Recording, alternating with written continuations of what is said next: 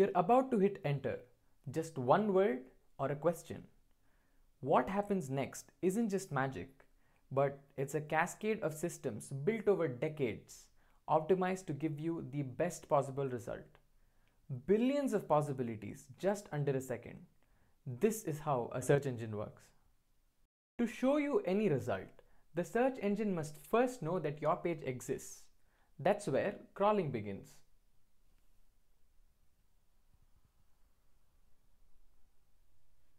Think of it as sending automated explorers, bots or spiders, to travel the web link by link. Every time a page links to another, that's a trail. The spider follows it. But spiders don't go in blind. Every website has some kind of door policy, a file called robots.txt. It tells the crawler what it can and can't access. Some pages are off limits, others encouraged. This is the search engine's first step, discovering the web one link at a time.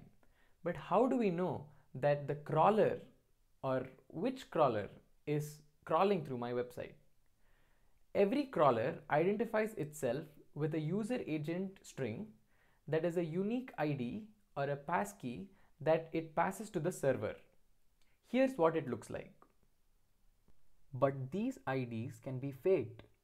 Anyone can pretend to be Googlebot. So how do we tell the real ones from the imposters? We use something called a reverse DNS lookup.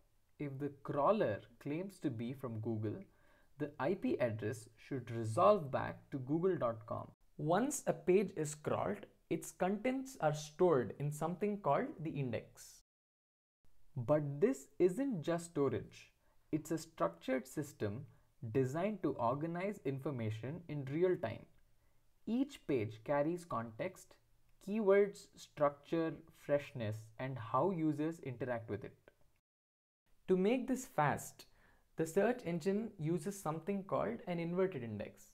Imagine a library with millions of books. Now, instead of searching every book to find where Apple is mentioned, there's a magical index card at the front desk. This card doesn't list books, it lists words. You ask for Apple, and the librarian instantly hands you a list. Book A, page 10.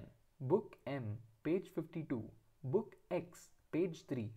You skip the searching, you just jump to the answers. That's what the inverted index does for the search engine. Rather than asking what pages have these words, it already knows. The words point to these pages. It's like a word-first table of contents. Now when you search, it's the index that is queried and not the internet. The search engine already knows where everything lives, but what matters now is how it is ranked. Imagine each web page as a bucket and hyperlinks as pipes connecting those buckets. Every page holds certain amount of PageRank, like water, and every link it gives out is a pipe through which it shares some of that value. The more links a page has, the thinner its pipes, meaning less water flows through each of them. But if important pages link to you, you get more water, more weight, more trust. In the eyes of a search engine, that makes your page important. It's simple principle. Pages linked to by many others gain importance. If those links come from authoritative pages, their impact grows. Links are like votes, but some votes count more than the others. That's where backlinks come in. Links from other websites pointing to your page. It's like an endorsement or a signal of trust. A strong backlink profile is like being recommended by top-tier experts. Nearly every top-ranking page has a backlink. According to Moz, 99.2% of search results have at least one backlink. Now let's talk about crawl budget. Crawling has limits, and the search engine assigns a crawl budget to every website. It is the number of pages that can be crawled in a given time frame. Crawl rate is how quickly bots can scan your site without overwhelming your server. Crawl demand is how important or popular your pages are. It's about relevance, updates, and whether people care. Crawl budget is like delivery capacity, how fast the trucks can drive and how valuable their cargo is.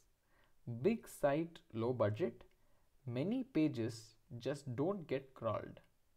It all comes down to this.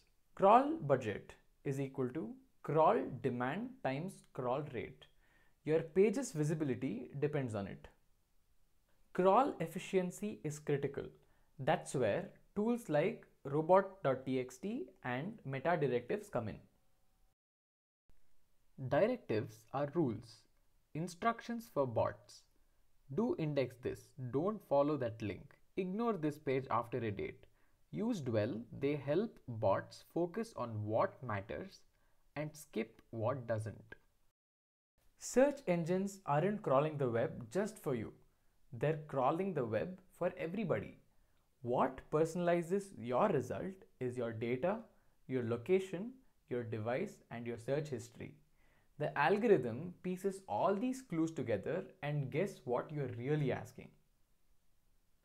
So the next time you hit search, remember what happens behind the blink of an eye response. Billions of pages, algorithms in motion, signals weighed, all to answer your question.